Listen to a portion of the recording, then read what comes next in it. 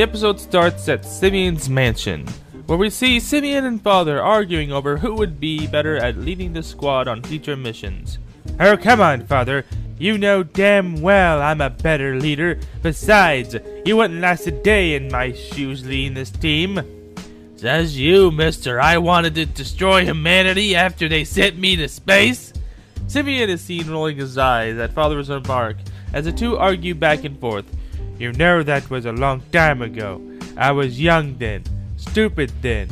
I never knew what true kindness was until I met Monkey. Since then I dedicated to helping those who were in the same place I was, and stop evil that dares to hurt others, while you were just mean to a bunch of kids. Those kids, as you say, were devious spy brats with an entire moon-based headquarters that continuously made adults' lives a living hell. But I realize that too, and I'm making plans to better myself. The first being to delightfulize the delightful children. Yeah, after they were in their 20s. They argue for some time before Father throws Simion a blanket and pillow. Well, Mr. Funny Man, you can sleep on the couch tonight, cause I don't want to deal with you right now. Father says before going upstairs to bed. Fine, go do that then. Simion falls asleep on the couch. During the night he feels like he's sliding down a slide, but made of space. Suddenly he wakes up, but in bed. At first he thought he walked in at night, but he got up. He noticed he was a lot shorter than usual.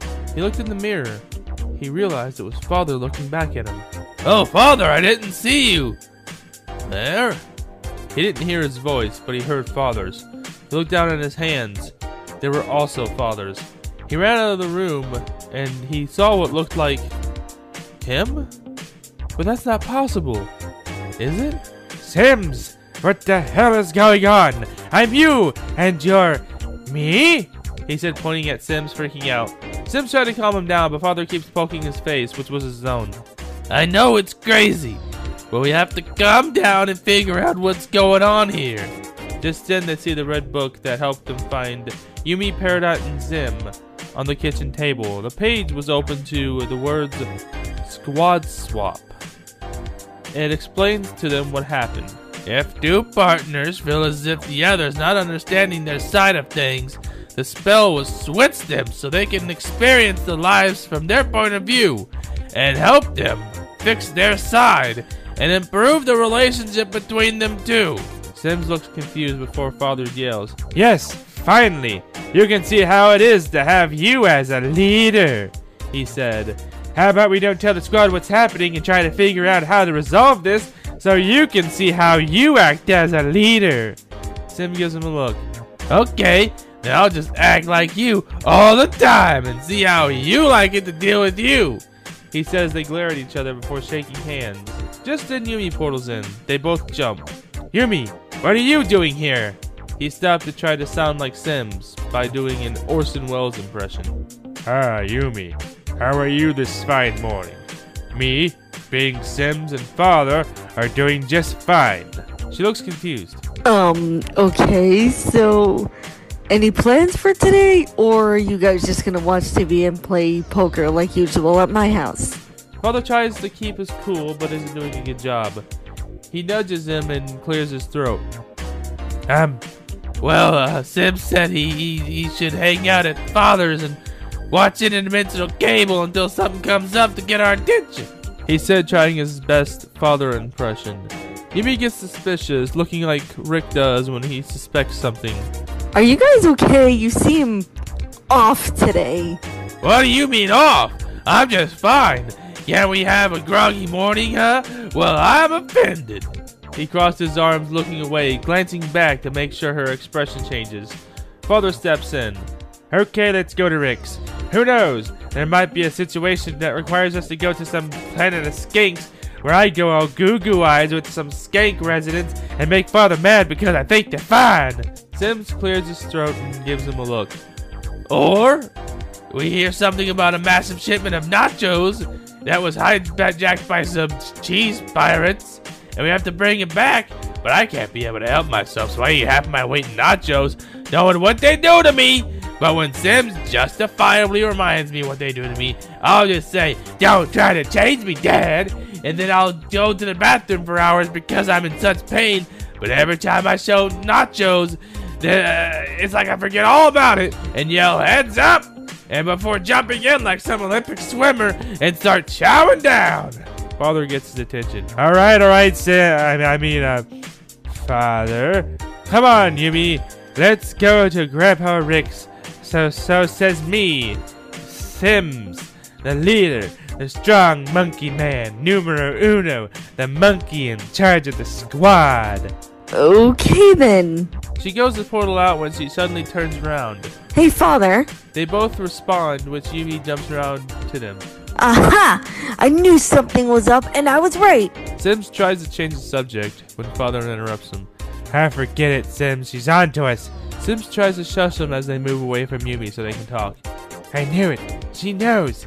I don't know how she knows, but what are we gonna do, Mr. Leader Monkey Man? What can we do, Father? She's like her grandpa. She knows things. What are you two dick fucks whispering about? She asks, crossing arms, clearly annoyed at Simion and Father's antics at this point. Nothing. We're just talking about man things. Yeah, that's right. Man things, Father? Really? Well, I don't hear you coming up with any excuses, Sims. Okay, so since you guys are both in each other's bodies like some Freaky Friday shit, now's your chance to see what it's like to be in the other person's shoes. Seems fair, don't you think? They both have confused looks on their faces. Look, all you guys have to do is just act like the other person and see what it's like to be them. She said, annoyed. They both finally understand and nod their heads in agreement. They arrive at Rick's house. They sit down at the squad and watch TV. Rick notices them acting weird. You guys okay? You guys are acting a little weird. They look at each other, but Father keeps us cool. Oh, we're just fine, Rick. Father, you see, was having stomach problems from eating nachos. Hey, Father? Sims looks over and gives him a look. Oh, yeah, I just can't help myself. I just love me some nachos. Yum, yum, yum, yum, yum. He laughed nervously. Just then, a breaking news broadcast came on interdimensional cable. Breaking news! It looks like we have a supervillain mouse amongst us. His name is the Cheddar Master. Ooh, spooky. He's a mouse that uses giant cheese-made mech suits and shoots cheese and cheese-based weapons.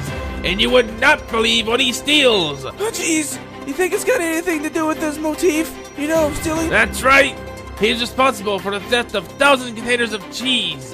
The villain has been calling out the hero team, Squad 8, and have yet to get a response. Sims looks annoyed. Well, maybe we haven't said anything because we didn't realize what's going on until just now. How's that make me look as a lead? He stops himself before he finishes the sentence. I mean, how's that make Sims look as a leader? Sims? He looks to Father. He looks confused for a second before answering. Yeah. It don't make me look good as a leader at all. Come on, guys. We have a Cheddar Master to defeat. He stood up, pointing to the distance. The squad looked at Father confused for a second. I really like the enthusiasm, but we have no idea where to even look for him. And even if we can, and I know we can defeat the Cheddar Master, we don't know where to start looking for him. Just then, Father gets an idea. Wait a second. There's a massive shipment of nacho cheese that's being transported to the big nacho convention they have every year. They'll definitely be going after that. The squad looks surprised. Wow, I really would have expected Father to say something like that, considering, you don't really like nachos. Now, Father really likes nachos, but nachos don't like him. But yeah, you already know about that. Doof laughs as Sims clears his throat. Well, Sims, I was about to say that, but thanks for putting that as our current objective. Going through a shipment of nacho cheese, he said, hiding his annoyance to a smile. It was quiet for a second before Zim breaks the silence. Enough of the awkward silences, and let us commence with the mission of stopping this master of the many cheeses and cheddar weapons. They get in the van and make their way to the warehouse with the nacho cheese being held. Oh great, another warehouse. Come on guys, didn't we just get back from one a few days ago? We don't worry about continuity. And besides, it's not like this is going to be the last time we'll ever be at a warehouse, you know what I mean? He said, taking a drink from his flask. Just then, Sims walks up to the guy in charge of the nacho cheese shipment.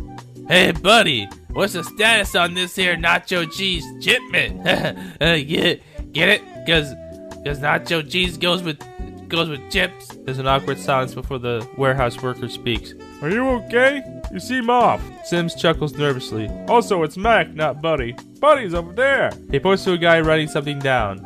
He waves. You can hear him say, hello, before going back to writing. Just then, the giant doors of the warehouse blast open as a giant mech suit made of cheese wheels and cheese blocks walks in, followed by mice marching in a formation.